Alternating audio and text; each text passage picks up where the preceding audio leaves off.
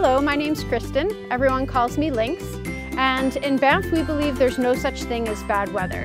So today I'm going to be talking to you about how to dress for winter field trips. Starting with the boots. Winter boots are essential. Warm winter socks, some base layers, and then snow pants over top. Layers are super important. I have on 3 layers underneath my jacket. Really warm mitts. These mitts are awesome.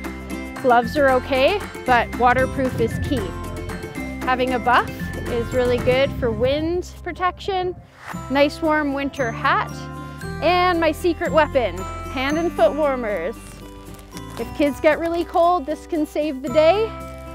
Pop these in your boots or in your mitts, and it provides lots of warmth to get you back to school. That's pretty much all you need to have a fun time out in any weather. We go out up to -20 here in Banff, so have fun in the snow, everybody.